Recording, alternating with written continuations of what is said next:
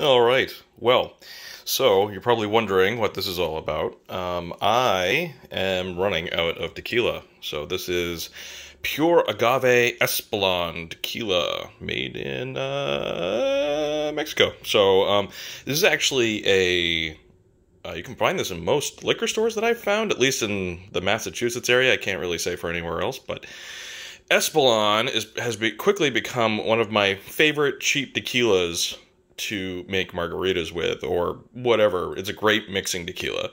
It is 10 times better than Jose Cuervo, if anyone wants that. Also, this label art is to die for. So there you go. So anyways, as you can see, I am running out. So I went and got myself the bigger, better Espolon. This one looks like I got a gallon here. So anyways, what I am doing, 1.75 liters, my bad. 80 proof. Good stuff. All right. So the plan is I'm going to be taking this wonderful infuser ball that I actually bought to make cold brew with, and I'm going to be taking these chilies that I just washed. As you can see, I'm wearing gloves because you don't want to get chili oil in your you don't want to get chili oil in your eyes or on your face, or anyways, oil gets everywhere, so don't do that. So alrighty, so what we're going to be doing here is I'm going to be chopping the heads off of these and then putting them, let's see if I can do this one-handed. Oh, yep, there we go. Alrighty, so the ball has a nice rubber boot around the edge here. And as you can see, I can just pop them right in here, pour some tequila right over it, cover the chilies, and let it sit. I don't think you need to refrigerate it because it's alcohol, it's 80 proof, so it is what it is, right? So let me just put this down for a second. This is how often I do this. So what we're gonna do here, we're just gonna chop the heads off of these chilies.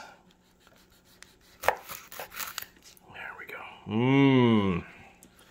Can't wait to get this spicy tequila, honestly. Lovely. And then last but not least, awesome. And we're gonna be popping them in here.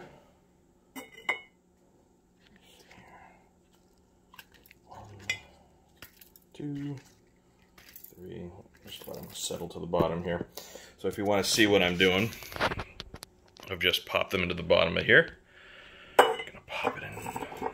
And I actually use this to make cold brewed coffee because I'm insane. So we're just gonna pour that in. We're gonna make some lovely,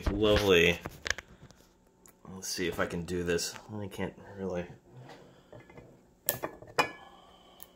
And we'll still have some left over, especially if it sucks, right? It'd be a waste of tequila, but this is like a $40 bottle, and you can't go wrong. Let's see if I can get you guys to see this. There we go. We're just gonna pour it right over. We're gonna pour it right over until it covers it.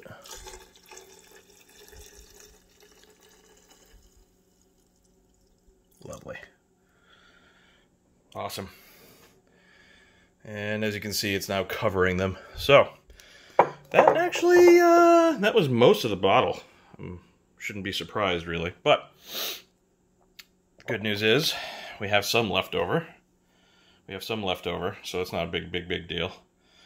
Alrighty. I will let you folks know how this tastes. I'm going to let this steep